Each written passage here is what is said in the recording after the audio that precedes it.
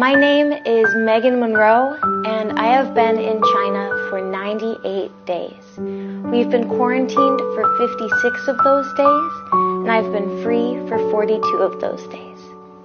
I am part of a company called ProStage, and I am over here so that I can be a good role model for kids and eventually become a theater, dance, and public speech teacher. We got to work with the kids one-on-one and in person before, and now we've been working with students online. I'm going to tell you about what I'm doing here. I got a phone call around October of last year, 2019, asking me if I wanted to be an artistic advisor for a theater company. When I asked the location, she said China. And being in California and never have going abroad before, I said, okay, sure, and here I am. Wuhan is the biggest city that I've ever been in. My hometown had 300,000 people in it, and Wuhan is home to 11.3 million people. There are over 160 lakes in Wuhan, and my apartment building just so happens to sit next to the Sanjiaohu, which is the triangle or delta lake. I haven't seen buildings as big as the ones in Wuhan in my entire life. I currently live in a 30-story building on the 10th floor, and my entire life I've lived in a single-story house. So it's a little bit different for me to be in an apartment than being in my home.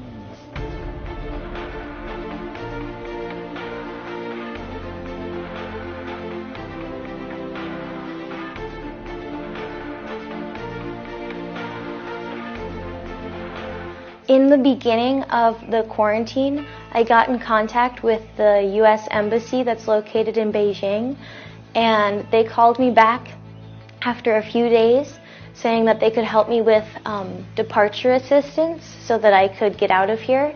But the United States is charging its citizens $1,100, 7,700 yuan, to fly out of here and then get quarantined for 2 weeks. I didn't really want to waste my money on that, and my mom thought that I would be safer here in my apartment than on a plane with a lot of people. So I'm just here and I'm trying to be positive about everything, and I wish I had gone home, but I'm glad that I didn't go home because I've been able to communicate with so many people and be a very real, open news source for everybody.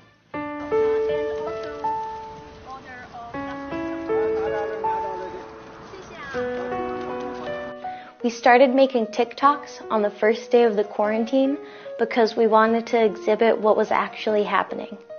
After that, it's become our way of being positive news, so we try to show people the best of the worst situation that we're in. Nothing on there is really a lie. Everything's pretty honest because I'm a pretty positive person anyways, and I just want to spread that positivity to people all around the world who are dealing with the same thing. As far as TikTok goes, that's not the platform that I would have first thought to do for this kind of news, but it's been one of the most beneficial ones. There's a lot of positive comments on there. A lot of people are telling me that I'm a hero, which I think is a little bit too far, but also I'm very gracious for that. But some people are saying that they wish I would die and that the government is paying me to make these videos and that it's propaganda.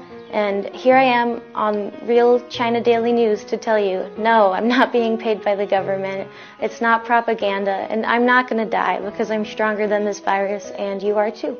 I just care about being a good role model for my kids because I want them to be able to speak up about the things that are important to them and maybe someday have their own TikTok channels where they can have people listening to the important things they have to say. I'm just here to give the news from my perspective. A lot of people in the United States are freaking out about this virus. When I posted one of my videos, someone said, obviously you're not going to get the virus because you're white. But that's not how the virus works. It's spread all over the world now. It doesn't care what your race is. People that are saying that are just racist against Chinese people.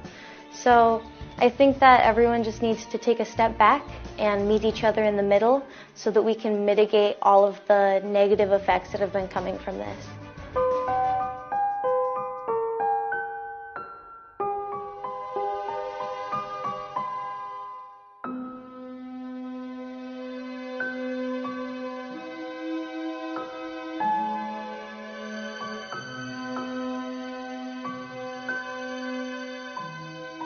My daily life has definitely changed. Before the quarantine, I would wake up and come into the office and do various tasks, and I'd spend the weekends going grocery shopping and exploring the city of Wuhan. One time I jumped onto the Metrolink and I just took it very far in one direction, and I ended up at East Lake, which is actually a really pretty lake that's famous in Wuhan. Since then, I haven't really been able to go outside much. On the first day when we went to the supermarket, all of the vegetables had been taken off of the shelves and bought, and everybody was running around trying to get instant noodles and rice and other things for their home. After a couple of days, it settled down and you could go to the grocery store pretty regularly.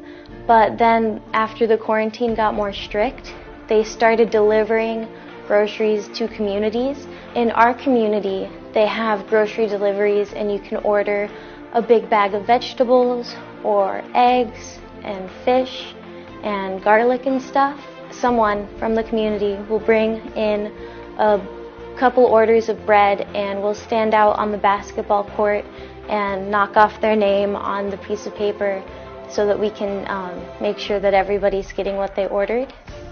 Chinese people have been very resilient during this time, and it makes a lot of sense, especially in Wuhan, for when this virus continues to spread.